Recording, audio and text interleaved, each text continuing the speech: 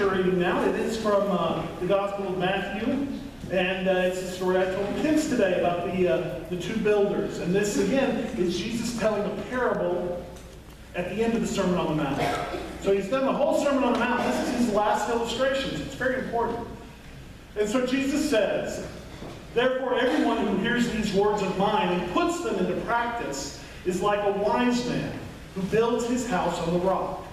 The rain came down, the streams rose, and the winds blew and beat against that house, yet it did not fall because it had its foundation on the rock. But everyone who hears these words of mine and does not put them into practice is like a foolish man who built his house on the sand. The rain came down, the streams rose, and the wind blew and beat against that house, and it fell with a great crash." So in the reading of our word today, well, here we are sitting on the very first day of the new year, and each of us here has been given 8,760 of them.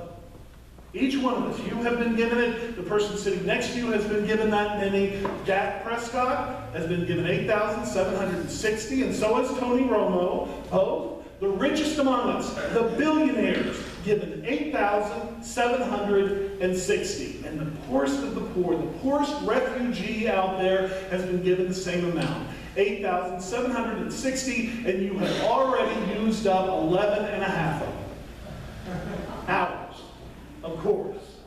Hours in this year. Each of us has been given 8,760 hours, and they are the building block of the year that we have ahead of us. And it is up to us, each of us, to decide what we are going to do with those hours, with this resource we have been given. What kind of a year are we going to build with these blocks of time that each of us has been given, equally the same amount to each and every one, and what kind of a year are we going to build with it? It is a building project. It's just like that. We have resources, and one other way that it's like it is that it can be dangerous. Building a new year, it's like a construction site. You've got to wear your hard hats because fallout happens. Little collapses occur. It can be a dangerous place to be. So here we are beginning this new year with 8,760 hours, and it can be a dangerous thing to build a new year ahead. So let's think about that and consider it, and especially consider the dangers today as we look at this story from the Gospel of Matthew, the story of the two builders. What does it say about the dangers we might face in building this new year ahead? Well, as I said before, this comes at the end of Jesus' Sermon on the Mount. Now, the Sermon on the Mount, I tell you, if you wanted to make one resolution as far as reading the Bible for the year, which I think we all should probably do, and if you haven't read it in a while, you should go and read the Sermon on the Mount, because what it is about being a good disciple of Jesus Christ, being a good Christian. And guess what? It's not easy. It is a hard thing. It is a challenging thing to be a Christian.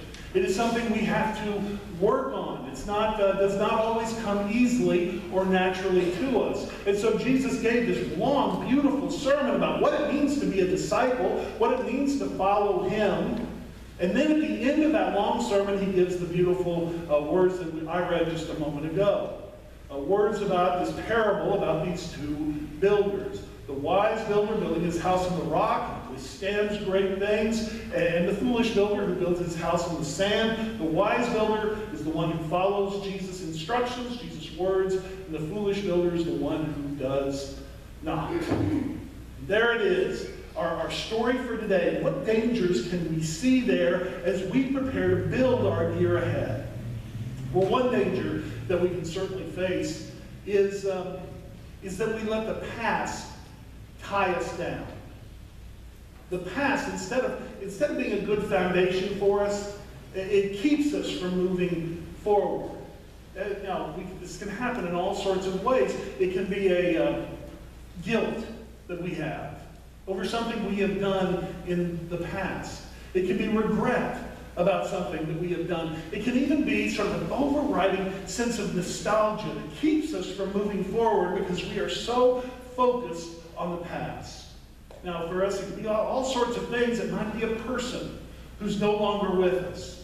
And instead of the memory of that person helping us to move forward in our lives, that memory of that person is doing what I know that person never would have wanted. It's keeping us back, holding us back from this future that we have ahead of us. Maybe it's a place, the place we wish we were, the place we wish we could be again, but we cannot be there. And because we are so focused on that past place, so focused on this idealized version of what used to be, we don't go to the trouble of making a place for ourselves here and now. Right? We're using so much of our time caught up on the past that we don't think about the present. We don't think about building what we could build now and in the future. Remember, building is a future tense occupation. The builders here in this story of the two builders, Jesus talked about the one builder, the wise builder, building his house on the stone, on the rock, and the foolish builder was building his house on the sand. But actually what it says in the Greek is that the foolish builder, and he uses this tense, continued to build his house on the sand. It's something he had done in the past, something he was tied to. And so he continued to do it, continued to be weighted down by the past, and not let himself build a house for the future. That was a past house. No wonder it was falling down. You know, the past can be such a great resource for us. We can learn so much. We can become better for the future if we allow ourselves to look at the past in that way, or the past can tie us down. It can swat down the building projects we do have for the future. Most of us remember the fact that Cortez, the explorer from Spain, when he landed on the Americas, he was with he had his big group of people, his army basically with him. They had a bunch of ships, and they unloaded all the ships and got all the men off, and then they burned the ships.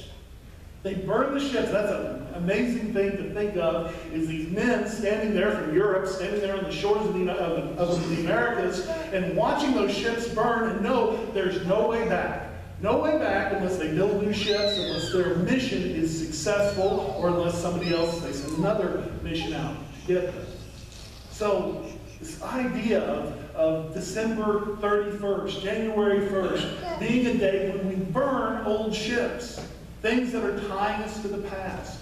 Let me tell you, there are a lot of people who continue to try to make voyages and sail around in ships that have long been burned.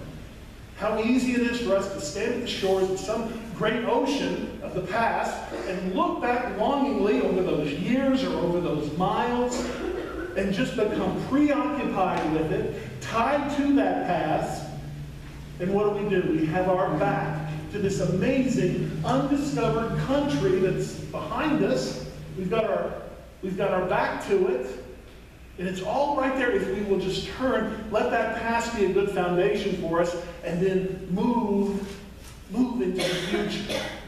Remember, do you think of the past? The past is a book that has been written. It is done. It has been published. You cannot change one letter of the past. When you think of the past as a glass wall. You cannot get through it. You may be able to see through it, but you cannot get through it. The only doorway is the future. So as we think about building for this new year, let's make sure that we're letting our past be a good foundation for us, to help us into the future, to help us to be pointed toward this undiscovered country that we have before us so that we can build something wonderful. And when I say something wonderful, I mean something that brings glory to God, something that helps us to become more the people that God wants us to be, so that we can have that real abundance in our lives. Not material abundance, the true spiritual abundance. But hey, if we're going to do that, we've got to avoid this danger of letting the past hold us back. And there's another danger too, another reason we need our hard hats on this building project, and that's because we tend to settle for too little. We don't aim high enough in our lives, and especially in our relationship to God. There's always more that we can be doing, and we do tend to be satisfied with far too little. It's one question that never really gets answered in the story of the two builders, is why does this guy keep building his house on the sand? And yes, maybe it's the past tying him there, as we spoke of a moment ago. Maybe he got a really good deal on that land. For some reason, maybe it was family land, for some reason he's settling for too little. And we don't know why in this story, and maybe that's good because we're all different in this way. We all settle for too little for all sorts of different reasons. But here is God calling on us, especially as we stand with these 8,760 hours before us, calling on us to aim high as we build and prepare to build this great new year that we can have before us. Because after all, we're going to be building this year, and at the end of 2017, when it's all used up and spent, we are going to be living in that house that we have been building all this last year. The house that we have been building. And let me tell you one irony of this story of the two builders. It takes just as much energy to build a house on a poor foundation as it does to build a house on a good foundation. So why not build that better house? Aim for something bigger, something greater, especially when it comes to our relationships with God. To aim for the highest and the best. I think, how do we do this? Well, the good news for us is it's all up to us. I mean, God's going to help us, but it really all depends on the choices that we are willing to make. What choices are we going to make for this year ahead? Are we going to choose to settle for the least that we can do, or are we going to reach for the highest and the best? You know, each day we wake up, we think that our day depends on other people. That our day is going to depend on the mood that our boss is in, the mood that our family is in. And yes, those are going to create the frames of our day. But we are going to paint the pictures. It's up to us to decide and to choose what colors we are going to use to paint that picture of our day. Are we going to use bright colors, or are we going to use all grays and blacks? It's up to us. If we want to have this life, we have to make sure that we don't fall into this one danger, great danger of building a new year, and that is settling for too little. Settling for too little.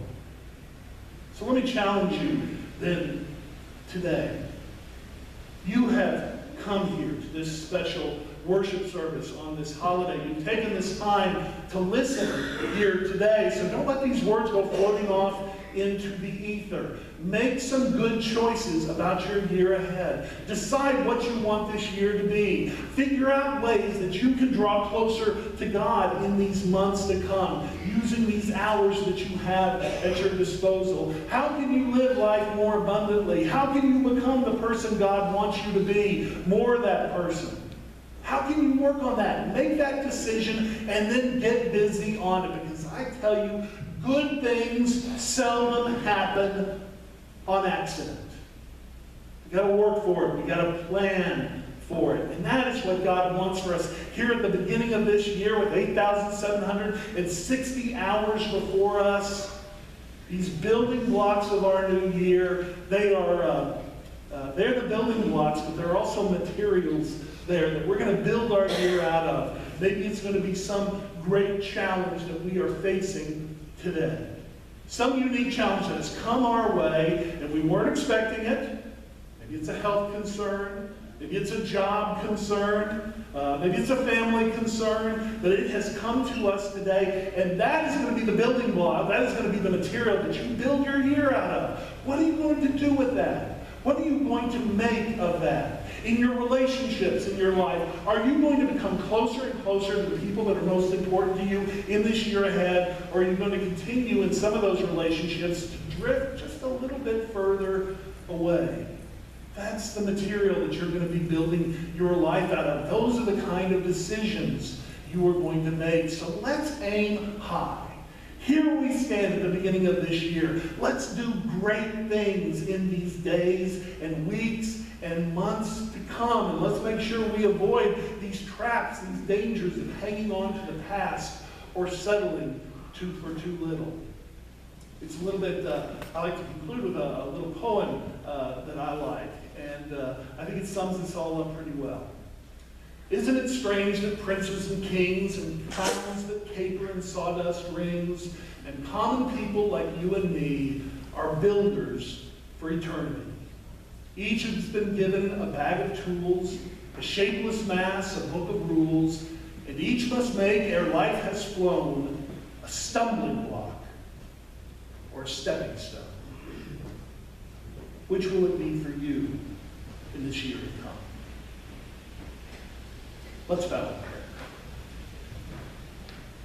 Loving God, we do give thanks that we stand at the beginning of a new year. And Lord, we do know that some of these challenges that we have before us, some we are thankful for, some we are looking forward to, and some, Lord, frankly, we are not. They're going to be hard challenges for us. But Lord, no matter what form these challenges take, no matter how we decide that we're going to draw closer to you in these months to come, how we are going to become more the people that you call us to be, loving God, help us to be able to call on you, to receive your strength and your help, and help us to know, Lord, that there is always a hopeful story ahead of us, always good things in our future. And that's not, Lord, not because of us. That is because of you. And we give you thanks for it. Loving God, we also give thanks that we have an opportunity here and now together around this table to break bread with one another. Loving God, bless us as we do this. Bless these elements of bread and cup. Lord, may this be a truly nutritious first meal for us in this year. May this fill our hearts and fill our spirits as we come together in communion, not only with you, but with one another. Loving God, all these things we ask in Jesus' name. Amen.